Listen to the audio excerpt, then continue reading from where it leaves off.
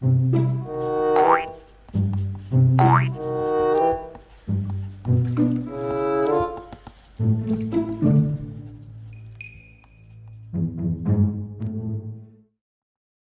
up, guys? How's it going? We're gonna go over how to draw ears. Ears is a funny one, and that's funny. Ears is actually one of those things that I see really advanced artists screw up on still. You know, because I think it's because they're so.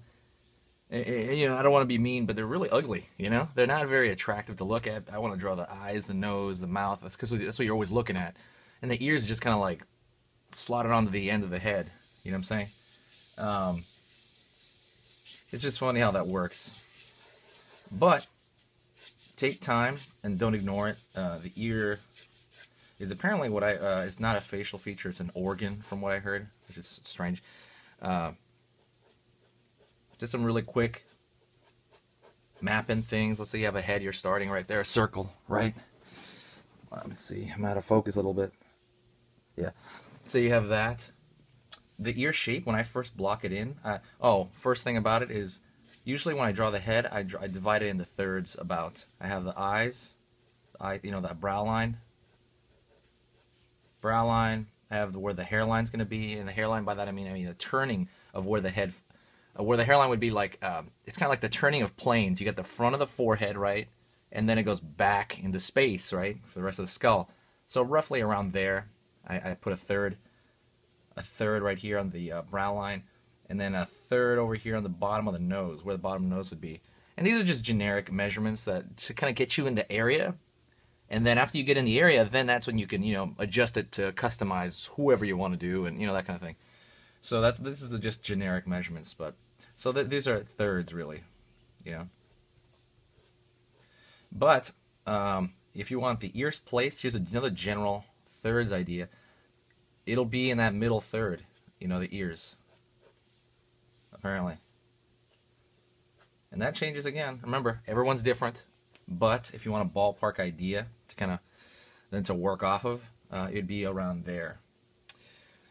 Another thing about it has obviously the shape changes as it's turning, right? So if you have it from the side, let's say it's in profile completely, the head's looking that direction in profile, it's going to have that kind of shape to it. You know what I mean? The shape that we know very well. There's another one but the ones that people don't really go over though. So this would be like straight up, you're looking right up and into somebody's ear canal, right? That shape, that peanut shape, and it cuts off right here where it touches at the head. So if you want to change that up, I'm sorry, not change it up. As it turns, let's say the head's turning toward us, it will change. And I want you to think of it like a piece of paper that's curled up.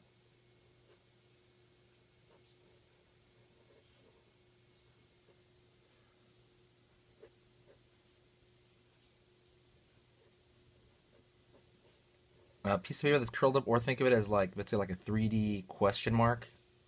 You know what I mean? So if I was to look at the planes of this, you know what I mean? It kind of has that funnel shape, and then it has another plane up top that wraps around. If you think about it like that, that'd be 3/4, meaning you can see 3/4 of the head slowly turning toward you, And then straight up front,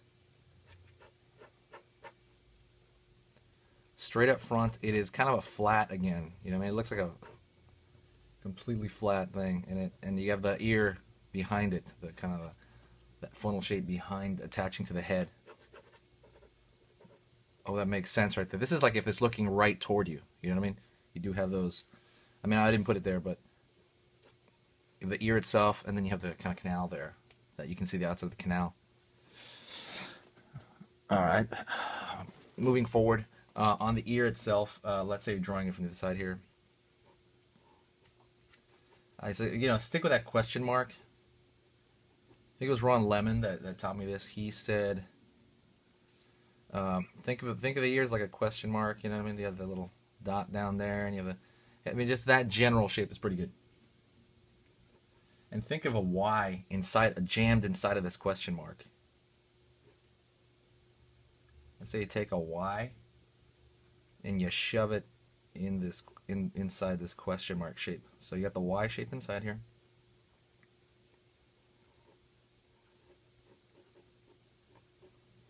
And then the question mark on the outside.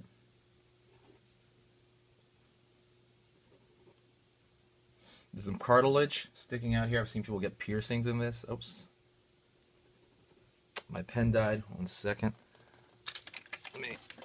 I have to continue with a... Oh, I got another pen right here. Another pen right here, the same kind. And you got some cartilage right here sticking out. That's supposed to be to protect the, things from coming into it. That's pretty much all your features. All your features do have sort of function to protect it, like your eyes, the ear, the hood that, kind of goes over it. You don't have... I mean, I guess that's also to amplify sound, but...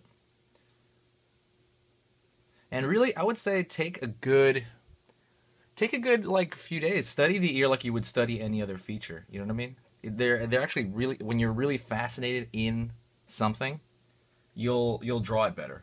You know what I mean? If you like it more, you're gonna draw it better. You're gonna draw more detail into it.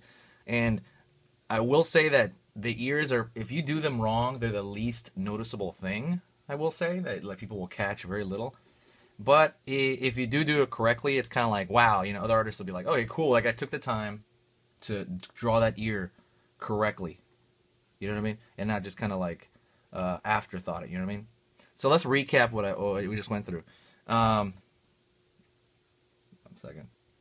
Recap what I just went through, which is, okay, splitting the head up into thirds, like I do. The ear would be approximately in the middle third between the brow and then the bottom of the nose. The ear, straight up from, if you're looking right at the ear, like I'm talking about, like their faces turn in profile, you'll see the ear is that kind of shape, this kind of like potato chip kind of shape going on, peanut shape. And then as it's turning toward us, it turns to this 3/4 thing. The more you think of that, those dimensions, the better. And it kind of has that question mark shape.